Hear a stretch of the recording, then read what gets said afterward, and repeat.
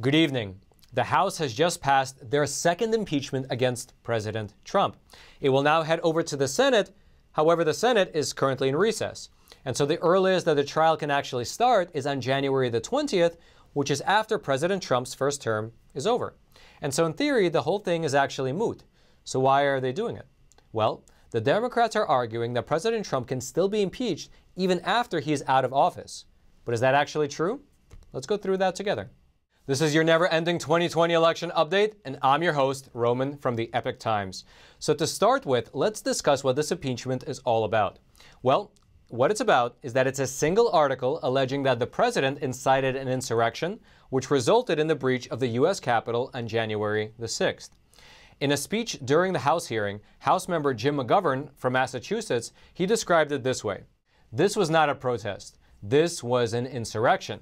This was a well-organized attack on our country that was incited by Donald Trump. Now, this impeachment was accomplished in a single session that spanned only several hours, making it the fastest in U.S. history. And as expected, it was pushed through mostly by the Democrats. Now, the Republicans as a whole are criticizing this rushed effort, arguing that it offered no due process to the president and that it would further divide the nation. For instance, House Representative Tom Cole from Oklahoma, he said that instead of moving forward as a unifying force, the majority in the House is choosing to divide us further. I can think of no action the House could take that's more likely to further divide the American people than the action we are contemplating today. Now, one reason that he might be saying that is the fact that despite all of the blame for what happened at the Capitol building being cast on President Trump by left-wing pundits, by the liberal media, as well as by the politicians, his approval rating has actually remained pretty steady. That's according to a recent Rasmussen poll. And one of the reasons that his approval numbers might not be changing, might be remaining steady, is that there are indeed two sides to the story. Because during his speech, here's what the president actually said. Because you'll never take back our country with weakness. You have to show strength and you have to be strong. We have come to demand that Congress do the right thing and only count the electors who have been lawfully slated. I know that everyone here will soon be marching over to the Capitol building to peacefully and patriotically make your voices heard. That was what the president said right before his supporters marched on the U.S. Capitol. Regardless, the new impeachment alleges that President Trump incited an insurrection. It has now been passed and will now go over to the Senate for a trial. However, right now, the Senate is actually in recess and they are only holding pro forma sessions every 3 days until January the 19th. And so in order for them to conduct any kind of business before then, including this impeachment trial, they would need to have unanimous consent. And so basically what would need to happen is that all 100 U.S. senators would need to agree to begin the impeachment trial early, which likely won't happen. There's almost a 0% chance of that happening. And so the trial will only likely start on January 19th or even more likely January the 20th. So then the big question is this. Can President Trump actually be tried once he is out of office? Well, according to Harvard law professor Alan Dershowitz, he can't. That's because, according to him, the Constitution specifically says the president shall be removed from office upon impeachment. It doesn't say the former president. Congress has no power to impeach or try a private citizen, whether it be a private citizen named Donald Trump or named Barack Obama or anyone else. Basically, that interpretation would mean that the case would be moot beyond January the 20th. Regardless, in light of the way that the courts have been interpreting laws as of late, we can't be sure of that. We can't be sure of anything, honestly. And this question might very well up all the way to the Supreme Court. Now, in terms of why the Democrats might be pushing so hard for impeachment at all, when we're just maybe a week out from January the 20th, well, that might be because once impeached, President Trump will not be able to run for any office again in this country. So let's see how it all plays out in the coming days. If you'd like to read more about this impeachment, those links will be in the description box below this video for you to check out for yourself. And while you're down there looking for those links, take a quick second to smash that like button. Right now, videos like this are being censored by all the big tech platforms, including this one right here. And so when you smash that like button below this video, you are fighting back against the censorship. You are forcing the YouTube algorithm to share this video out to potentially thousands of more people and let the truth be known far and wide. Now let's talk a bit more about what will happen on January the 20th. A few days ago, President Trump approved an emergency declaration in Washington, D.C. Basically what happened was that the Washington, D.C. mayor requested for more support from the National Guard ahead of January the 20th, and President Trump agreed to it. In a statement that was released by the White House, President Trump declared that an emergency exists in the District of Columbia and ordered federal assistance to supplement the district's response efforts due to the emergency conditions resulting from the 59th presidential inauguration. And in so saying, up to 15,000 National Guard troops will have authorization to be deployed in the city until January the 23rd. And so that means Washington, D.C. will have a very thick and heavy military presence. Furthermore, the mayor of D.C. urged people to not even travel to Washington, D.C. for the presidential inauguration and instead to take part in the January 20th event virtually. Advice that I suspect a lot of people will take. Now, if you'd like to read more about this emergency declaration or about the National Guard troops being deployed, those articles will be in the description box below this video for you to check out. And now, I'd like to try something a little bit new today. There are a lot of stories happening every single day that might be not significant enough to warrant an entire segment on our show, but I'd still like to tell you a bit more about them. And so what I'm going to do today is in smaller, more bite-sized news segments, we'll go through them. And then if you want to go deeper, all the links will be in the description box below this video. So let's start with things that are happening nationally inside of America. CNN, they just announced that they will no longer be broadcasted in airports, which is actually pretty significant because if you've traveled anywhere in the last 30 years, you know that CNN had basically a monopoly on airport TV. In fact, according to contracts that were recently published online, CNN has been paying airports to run exclusively their programming. They had deals with 58 airports, which had been running their content live 24 hours a day. Now, the official reason for this change is that there are just not as many people in airports as there used to be. In a letter from Jeff Zucker, who is CNN's president, he wrote that the steep decline in airport traffic because of COVID-19, coupled with all the new ways that people are consuming content on their personal devices, has lessened the need for the CNN airport network. It's not yet been made public what airports will instead use to fill up that airtime. Now, while we're on the topic of talking about the media, let's talk about PBS as well. A recent undercover video released by Project Veritas showed PBS's principal counsel, their principal lawyer, railing against Trump supporters and even supporting violence if President Trump won the election. Take a look. Anyone Biden wins, will go through all the Republican voters, and Homeland Security will take the children away. Okay?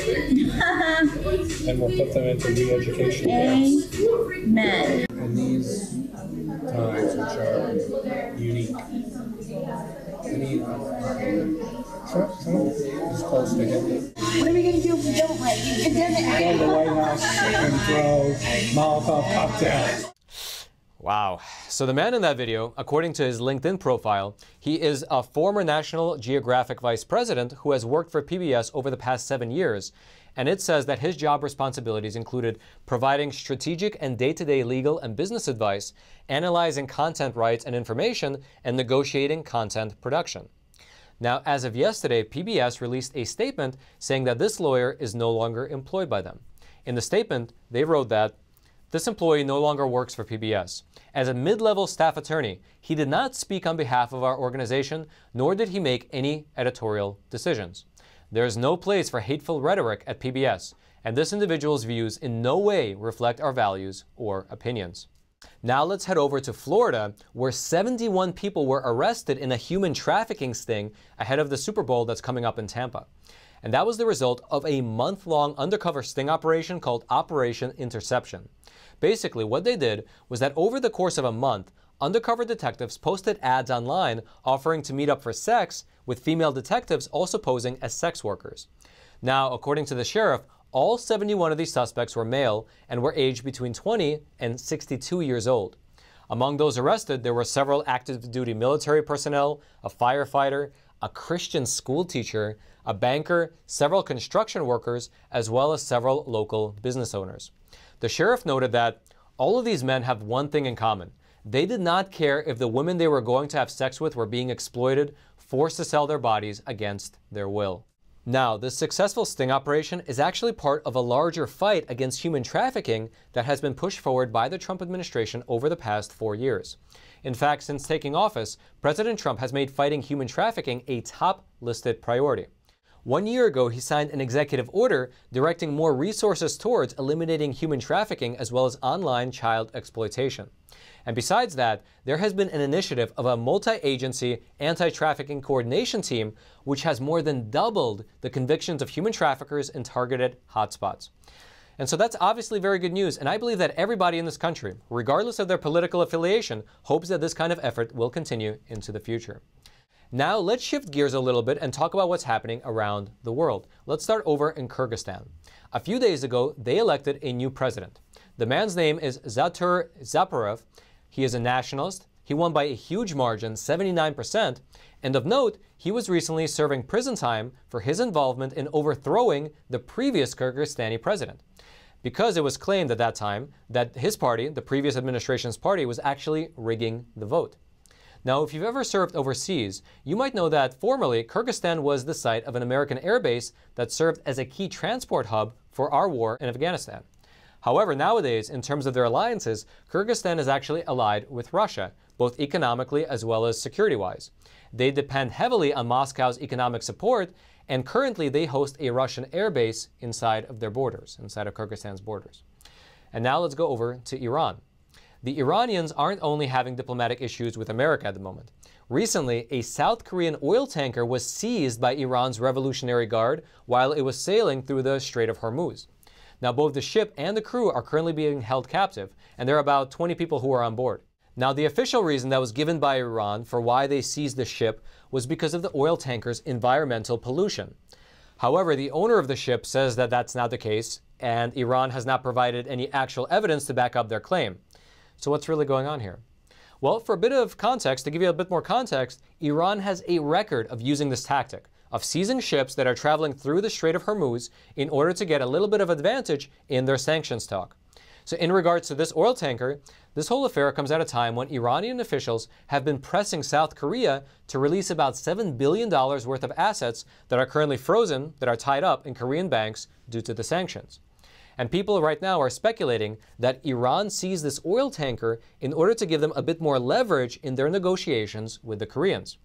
And along that line, a few days ago, a diplomatic delegation from South Korea traveled to Iran in order to negotiate the release of the vessel, the release of the crew, as well as to work out these financial disputes. Now, thus far, I haven't heard of any developments that have come out of this meeting, but I'm keeping my ears open. If you want to read more, it'll be in the description box below. Now let's head over to China. Just when you thought that the communist disregard for human life couldn't get lower, it does.